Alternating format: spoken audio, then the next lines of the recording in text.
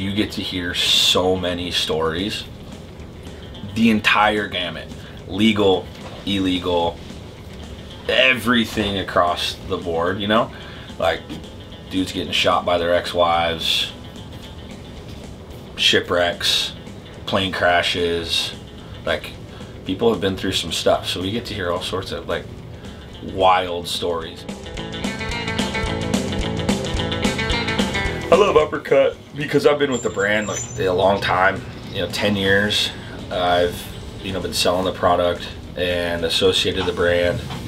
It was a fledgling brand coming to the United States, and like buying it from Australia they were always cool to me. They've just always been just like family, friend type environment for me.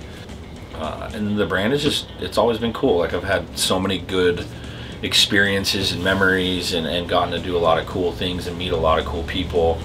I've always just loved what Uppercut has given me in like a voice and barbering or just experiences. I mean, I'm good at cutting hair. Yeah.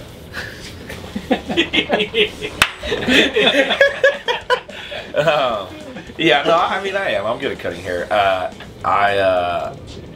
My strengths are in the classic men's cuts. I cut those the best. Deluxe pomade. Deluxe pomade, it's just such a standard, easy to use product that most people can use in their hair. As the brand has evolved, and some of the other products have come along, like I really utilize the salt spray for my customers a lot. Like it helps to comb through product, and it's good for just a little texture, a little bit of hold in either longer styles or thinner styles or whatever.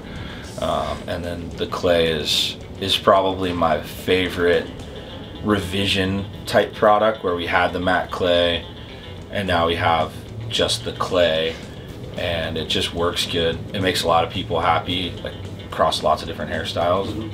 But Deluxe pomade is always going to be the go-to.